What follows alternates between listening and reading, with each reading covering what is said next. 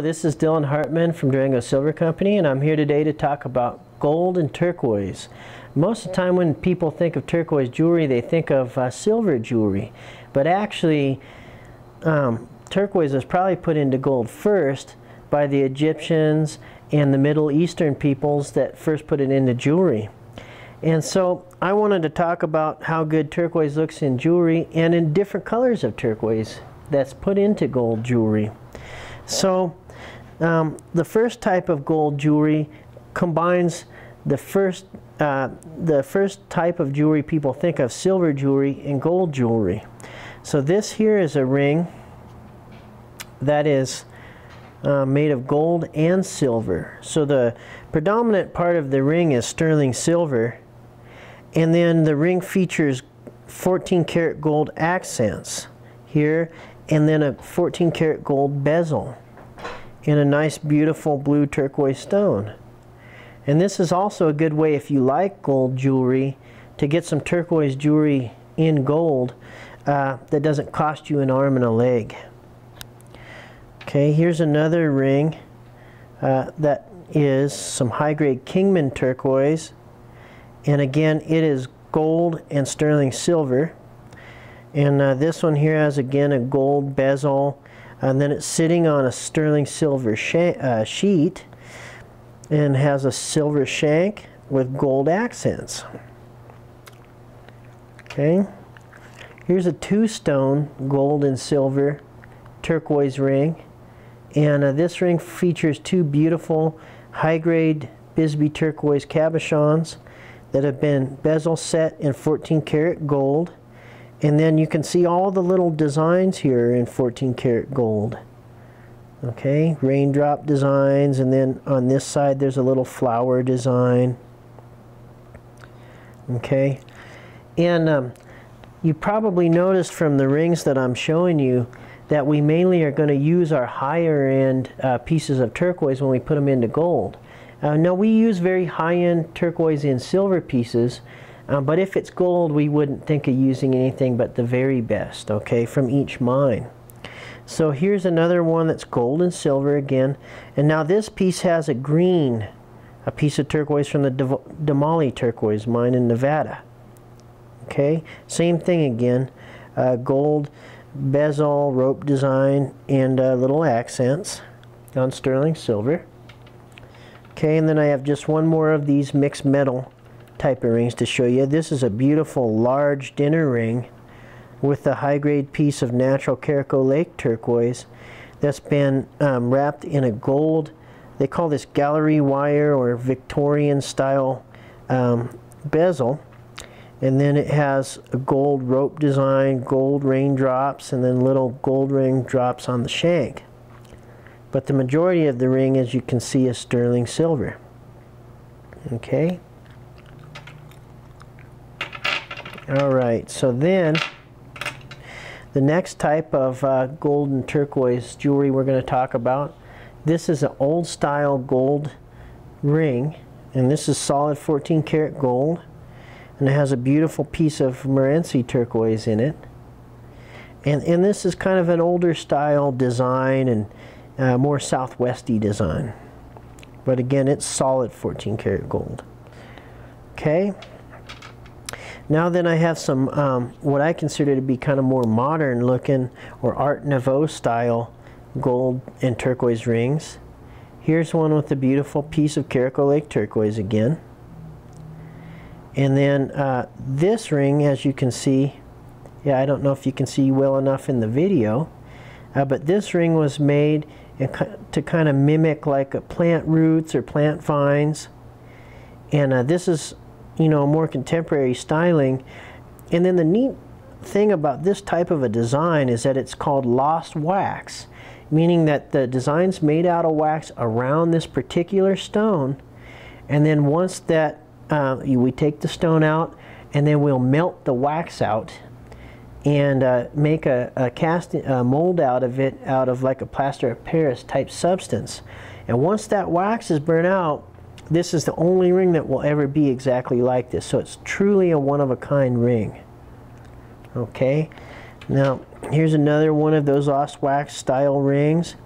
turquoise rings. This has a really neat kind of odd high dome turquoise mountain stone. You can see how high the dome is on this thing. This is another neat feature of the lost wax design, is it allows jewelers to use a little more odd stones that maybe wouldn't fit in a bezel. And you can see how this has these neat handmade little prongs, and the prongs are real heavy metal, and so they're real hard to break, and they really hold the stone in well. But you can see this is a little bit different design of that lost wax. Okay, one more. This is another neat, real beautiful gold and turquoise ring. This has some high-grade bisbee in it that's kind of got spider web to it. And again, it's got that same plant root or vine looking design. You know, this is just a very, very beautiful ring. Okay. Here's a lost wax style pendant, okay, with a high-grade piece of Caracal Lake turquoise. And this is made in the lost wax design. And then something neat about this pendant is that this stone was cut like a nugget, and then the stone cutter didn't back it, and they cut the back too, so you have this beautiful stone on both sides of this pendant. Okay. Here's another type of gold and turquoise jewelry. This is gold filled wire, and this is a wire wrap pendant. Okay. So this is done completely without solder, and again you can see all sides of the stone. Okay. Moving on to a very different style we haven't talked about yet. Here is some inlay gold and turquoise jewelry. Here is an absolutely stunning piece of 14 karat gold jewelry. This is a pin or a brooch. It's a butterfly, and it's been meticulously inlaid with natural blue gem turquoise, and this is the top grade of blue gem. You probably can't see this in a video camera, but in real life under a good daylight, this turquoise is almost like a jelly, has a jelly quality, or like a marble. It seems like you could see into it an inch. It's so glassy and highly silicated. And this piece here was made in the 1950s by by a woman named Marion Packer. Okay, here's some showpiece earrings, and these feature some broken arrow turquoise and high-grade sugilite in 14 karat gold. And even though these earrings are giant, the back of them is hollow, and so that really cuts down on the weight of the earring. And then you can see we cut the stones very, very thin, and we actually inlay them into the earring in order to make the earrings as light as possible and as big as possible. Okay, here's some more big dangle earrings. These have been done in an inlay type pattern, and these are Zuni Native American made.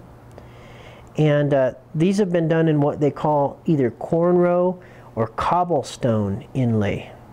You can see how the stones look like a cobblestone road, maybe like in Europe or somewhere like that. And these are done with Sleeping Beauty turquoise. Okay, here's another beautiful inlay, Victorian style. Let me show you this a little better. Sorry, a Victorian style inlay turquoise bracelet that's been made with high-grade broken arrow. And to me, the green turquoise in gold is really striking. Almost looks like emeralds in gold. Okay. Here's another pair of little stud 14 karat gold and Sleeping Beauty turquoise earrings. And again, these have been done by Zuni Native Americans.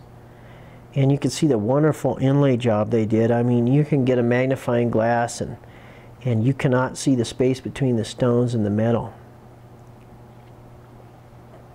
Last but not least, here's a cute little classic 14 karat gold earring and pendant set. And this is just a neat little set if you want a little bit of color but you're a more subtle person and you don't want anything too overpowering. This again features natural Sleeping Beauty turquoise.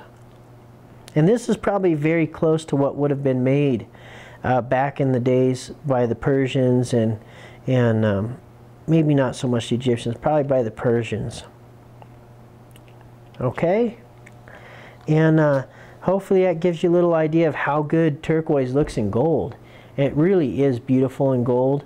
And if you'd like to see more, go look on DurangoSilver.com and there's a little button called Gold Jewelry. And you can go in there and browse all the gold jewelry and kind of get a feel for what you think looks the most beautiful as far as turquoise and gold jewelry. Thanks for watching. Have a great day.